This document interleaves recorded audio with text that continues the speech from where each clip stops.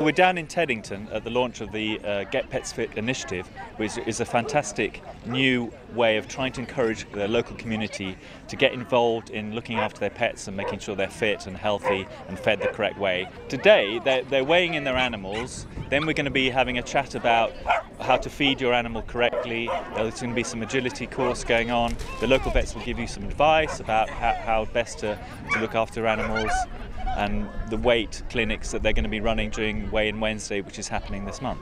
We spoke to vets, over 200 vets, and they say around 77% of pets they see are overweight.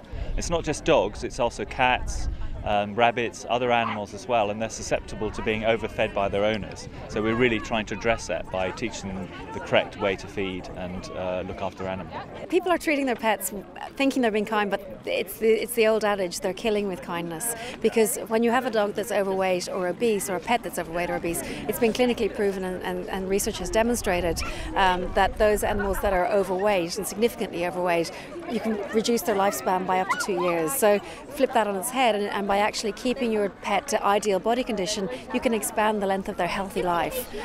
So my advice to pet owners would be to get hands-on, not to shy away from the topic, but to actually recognise and become aware of where their pet is on the pet sizeometer. So whether they're already at ideal body condition or if they're a little bit overweight or obese, regularly monitoring and doing that at home yourself and combining that with their weight will allow you to bring them back into and help you to bring them back to an ideal body condition if they're not already there. And if they're there, then it also helps you to keep them at it. It's really simple. You're just looking at ribs, at waistline and at tummy, but the pet sizeometers are there to help.